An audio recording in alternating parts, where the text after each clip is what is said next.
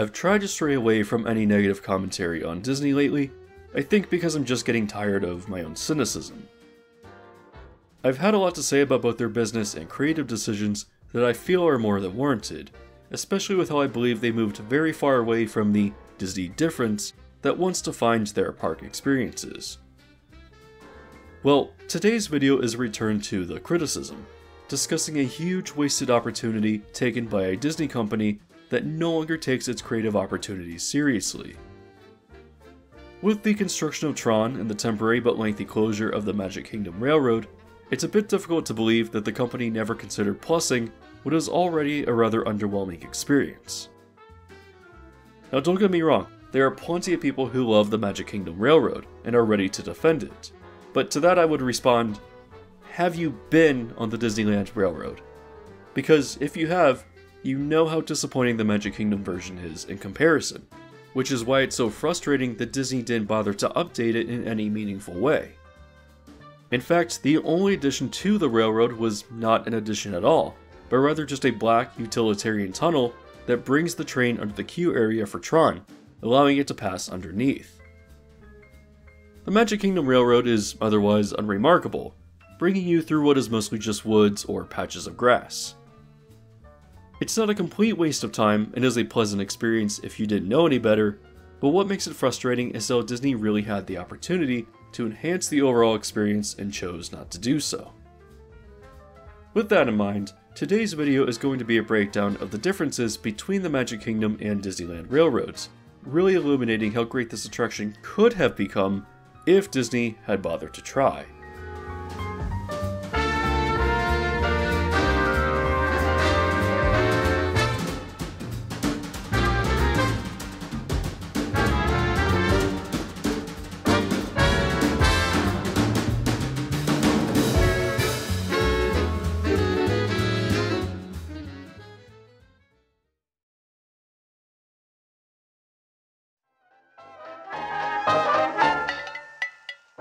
In fairness, the Magic Kingdom Railroad is not without its merits, and one of its advantages over Disneyland is the theming in its stations. The Main Street station in particular is actually quite nice and spacious in comparison to its Disneyland counterpart, and while the Disneyland station does celebrate Walt's interest in trains as a hobby, the lower portion of the Magic Kingdom station is almost set up like a museum. In fact, it's quite a bit more extensive than just a few photos of Walt with his miniature trains. What's also nice about the upper portion of the station is the theming, which is really reinforced with the paintings that depict railroads as a vessel of the American spirit for travel. Also noteworthy is a number of interactive coin-operated machines, such as a mechanical football table and various mutoscopes that for the most part seem to be working. Part of what I like about Disneyland is the small, intimate details you can find everywhere, and it's nice to see the Magic Kingdom expand on this for once. Speaking of detail, the Frontierland station is also worth discussing as well, made to obviously fit in with the Frontier theme. If you take the time to notice, in addition to the standard luggage and other props that conveyed that this was obviously a Western train station, there are also a number of interesting elements scattered throughout, ranging from an advertisement for saddles to tongue-in-cheek wanted posters for outlaws. For whatever reason, I really like this locked area labeled as baggage and freight, continuing that idea of providing small but intimate details, which is something that Disney rarely ever seems to do anymore. It's also worth noting that you can get some pretty nice views of Frontierland and Big Thunder Mountain from the station as well. In regards to the Fantasyland station, it just kind of exists, which is fine. For as great as the Disneyland Railroad is, its stations are just rather functional as well, lacking the detail I just highlighted. Starting from Main Street, one element that I can also praise about the Magic Kingdom Railroad is the view of the Seven Seas Lagoon. It allows for some decent views of the Grand Floridian and boats traveling the lake, which is certainly better than the Disneyland Railroad overlooking the Disneyland Esplanade, with the ugly facade of Guardians of the Galaxy Mission Breakout unfortunately standing tall above everything else, ruining the view. On this first leg of the journey, the Magic Kingdom Railroad travels through Adventureland, where you'll witness quite a lot of foliage. This is then followed up by even more foliage. That's literally all there is. To be fair, the train does go past a railroad crossing where the parade floats travel backstage back to the warehouses, and at this point on the right, there is a vaguely adventure-themed display that just looks like a lot of random cargo. Soon after the crossing, there is also a seagull nesting atop a pole, but that's otherwise the end of anything remarkable. Continuing forward, you'll pass through a tunnel which goes over the drop for Pirates of the Caribbean. You'll then go past another railroad crossing where the parade enters Frontierland, and finally, you'll pass through a tunnel that formerly would let you briefly look into Splash Mountain, and will likely let you look into the Bayou Adventure once it's finished. Pulling into the Frontierland station, the journey thus far was a lot of pleasant foliage, but otherwise, there weren't really any interesting elements. Continuing forward though, the journey between Frontierland and Fantasyland is the highlight of the trip. On leaving the station, the right side of the train gets a great view of Big Thunder Mountain, which is perhaps the only advantage that the ride portion has over Disneyland. This is also a great way to view more of the details in the flooded town scene because of how quickly you move through it when you're on the coaster. It's not much, but there's also a brief scene you can only really see from the train, with a roadrunner confronting a rattlesnake. Passing Big Thunder, the train crosses a bridge over the rivers of America, allowing for quite the picturesque view as you move into the wilderness of the frontier. From here, you're going to travel mostly through a lot more foliage, with a few elements scattered throughout. On your right, you can briefly spot a fisherman and his dog on the dock of their river shack. Just a bit further, a keen observer can spot deer under the trees right as you pass by a Native American village with a number of wigwams. Next, a few more deer can be seen out in the open, and just past more foliage, another Native American settlement, this time made up of teepees. What's notable about this is that this scene includes a few low-level animatronics for the characters, and actually extends to the left side of the train as well, which was otherwise just Florida Swamp up until this point. Finally, the last show element you'll see is also on the left of the train, which is just a number of rattlesnakes gathered around an animal skeleton. Otherwise, the rest of the journey is just more foliage on the right, and a drainage canal on the left. Towards the end, the train will pass under a service road, and finally makes its way into the Fantasyland station. Once it's time to disembark for the final portion of the journey, the train moves past a water tower and a few themed station buildings.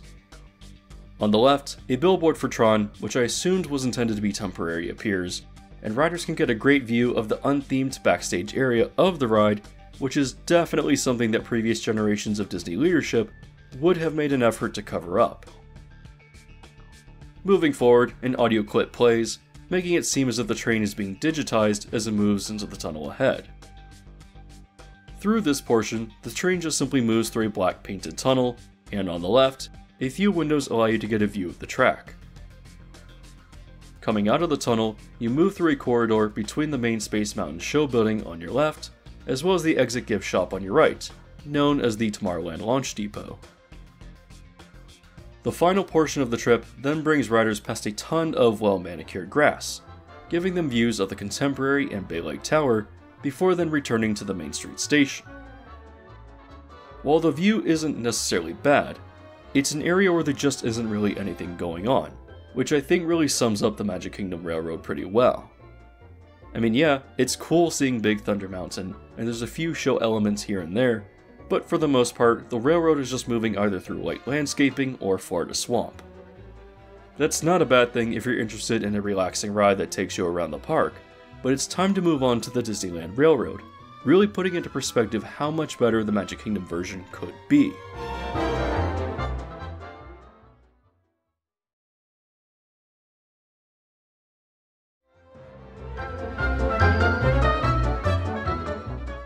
Starting yet again from Main Street, the Disneyland Railroad has an admittedly weak start as well.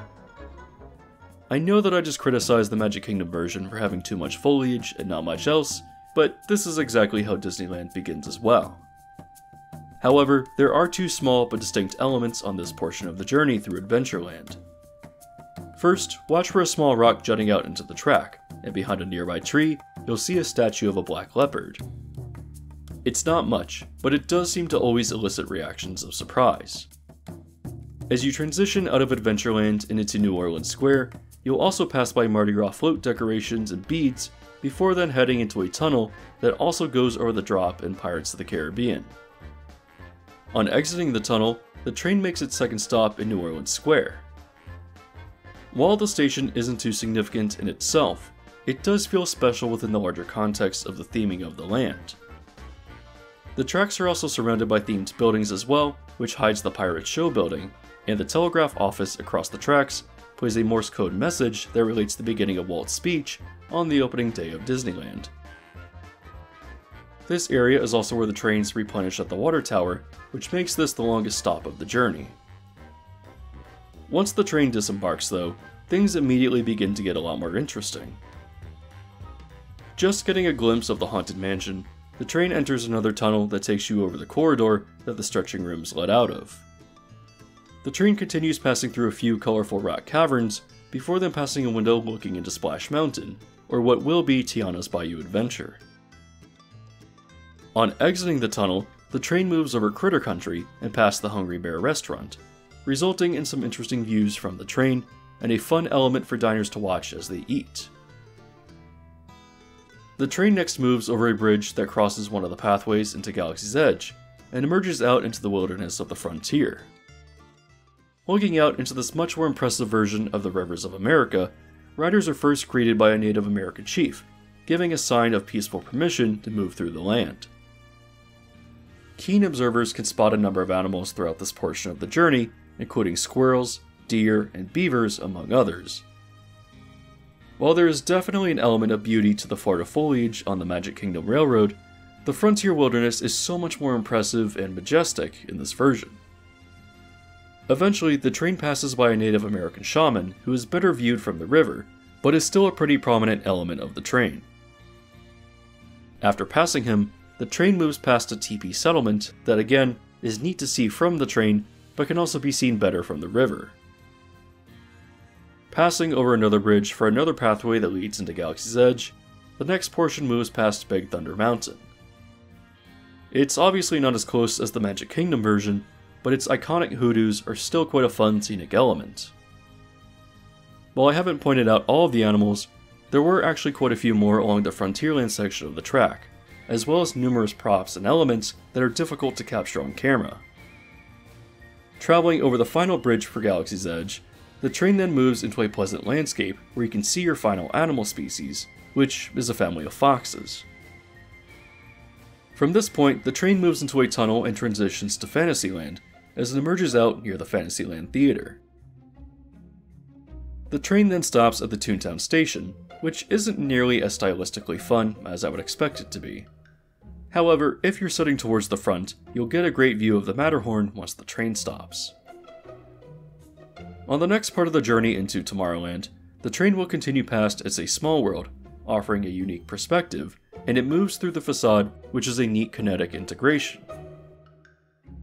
If you also didn't have a good view of the Matterhorn before, you'll certainly see it now too.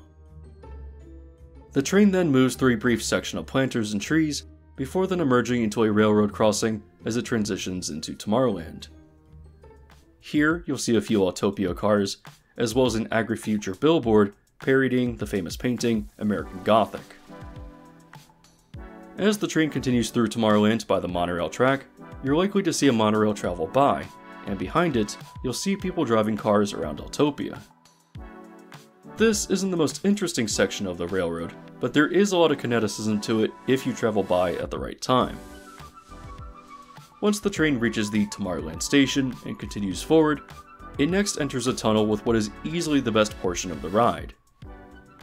Starting first with Native American ruins, the massive 306-foot-long Grand Canyon diorama is revealed to riders, which was certainly the largest in the world when it opened.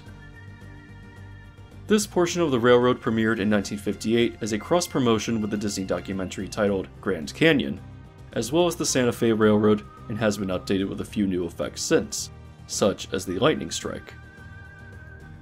The diorama is really interesting because there's so much to take in, and it's incredibly atmospheric, playing a small portion from Ferde Groffet's Grand Canyon Suite as the train passes by. As riders move again into the dark, the train's narrator describes that this is the Grand Canyon that we know today, but now we're traveling back in time to the primeval world. These scenes emerge from the darkness and are recycled remnants from Ford's Magic Skyway, an attraction developed by Disney for the 1964 New York World's Fair. The music that plays throughout this scene is from the 1961 film adaptation of The Mysterious Island, which doesn't directly relate to prehistoric dinosaurs, but is still quite fitting. However, this series of scenes was directly inspired by the animated segments of Fantasia, so I have to wonder how it would feel if the Rite of Spring were playing over this portion. Regardless, the primeval world in conjunction with the Grand Canyon diorama is a great way to end the Disneyland Railroad. Emerging from out of the tunnel, the train moves past the wooded berm before then making its way back to the Main Street station.